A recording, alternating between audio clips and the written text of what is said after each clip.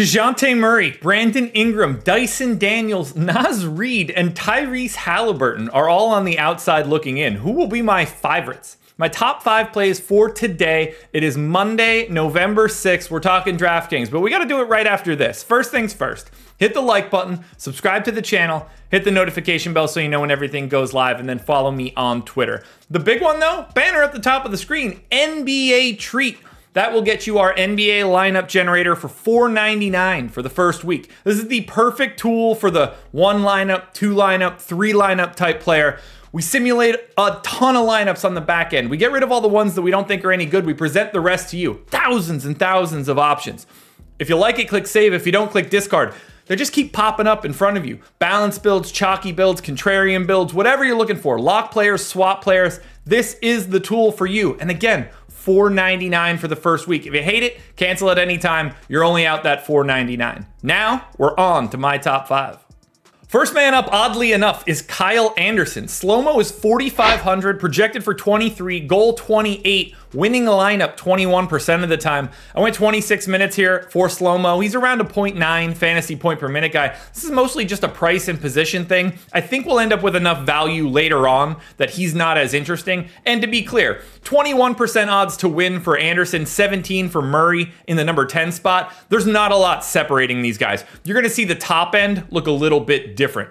But I do think slow-mo is just going to fill out the stat sheet. 8 points, 4.5 boards, 3.5 assists, 2 stocks. It's not a great spot against Boston, but at least it's in Minnesota. Jalen Johnson in at number 4, power forward only, which is kind of a bummer, but 5,600, projected for 28, winning lineup 23% of the time, assuming he's back in the starting lineup. And when I say back, he did have that brief dalliance where Bay usurped him again. Assuming Jalen Johnson is in the starting lineup, call it 0.9 to 0.95 fantasy points per minute, 11 points, 8 boards. So a double-double is well within his rights. 2.5 assists, a stock and a half, slight pace up spot against OKC, slight favorites here as well, although it does look like Shai Gilgeous-Alexander is going to be playing, so maybe you see that line move. Either way here, Jalen Johnson looks good at 5,600. The minutes are just there. My personal pain point for this year is Zach LaVine in at number 3. Shooting guard, small forward eligible, so you're also getting guard, forward, and utility. 7,600, projected for 40. That's about what you're looking for, although you probably need a little bit more. 24% chance to win with Zach LaVine. 35 minutes. He's a little over a fantasy point per minute. 26 points. That doesn't seem crazy. It's a great matchup against Utah. They're the favorites in this one. 4 boards, 3.5 assists, maybe a steal. I just love the positionality here for LaVine, and we know what happens when it's cooking. He goes for 50 real points. My boy Dylan Brooks showing up at number 2. Again, positionality is huge in the morning. Shooting guard, small forward, 5,200, projected for 27, winning lineup 28% of the time. 34 minutes for Brooks. He's playing a ton. He's playing within himself. 18% usage for Houston.